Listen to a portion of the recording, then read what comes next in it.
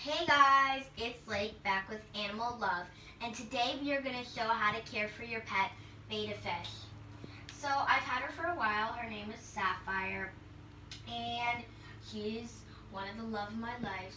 She is a girl because how you can tell is she has shorter fins, and the boys, they have longer tails, fin thingies, and girls are more alive, and yeah.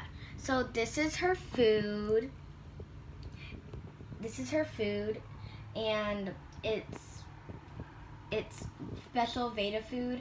It's nutrition for all Betta, girls and boys. So the reason we have this is because what we do, I'll show you right now.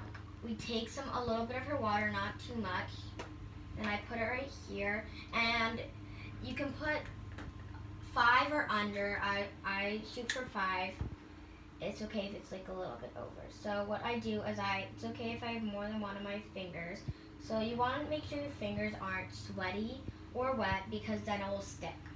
So you put about 5 in, then you wait, because if you put just these dry pebbles in, then she could eat it and her belly could get bloated. By that I mean constipated. So I have about 5 in, and these are super small. So yeah. So what we do is we wait a couple minutes, like a minute, and while we're waiting, I'm going to talk about Betta fish. So they live in South Europe, Asia, and the reason she's in this small of a tank is because they usually live in big puddles, and they can't live with other baby fish, or they go chomp chomp and eat. And that's why we have her, just her. And so what you want to do is you want to clean it like every 2 or 3 weeks. And so, because you can start to see, I cleaned her 2 weeks ago and it started to get a little algae, but that's okay. So when you clean her, you want Top Fin brand.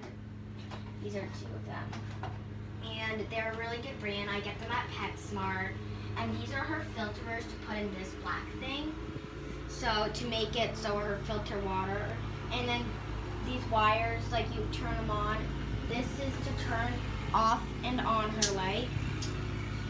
I do that every morning. When you clean her cage, you want to make sure you put about, not even that much. You put about up to that little line right there, and because then you pour it in after you put new fresh water up to the minimum water line, no more and no less. And then if you ever go away on vacation, you can get these 7-day food, and you put one of these in. It goes in, and don't worry, your fish will eat it, because fish eat food. And it starts to bubble up, and then your fish will start to discover that it's food for her to eat if you didn't feed her. So I hope you guys liked my video. Please, oh yeah, and I forgot one thing.